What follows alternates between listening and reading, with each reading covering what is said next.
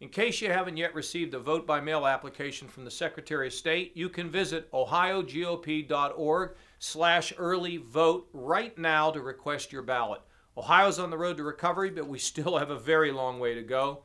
And in spite of the over 122,000 new jobs that Ohioans have created since I've become governor, the strong headwinds from Washington threaten to slow our momentum. With your support this year, we can elect Mitt Romney as our new president, a man who understands how jobs are created, and we can send Josh Mandel to the United States Senate to fight for Ohio alongside Senator Rob Portman.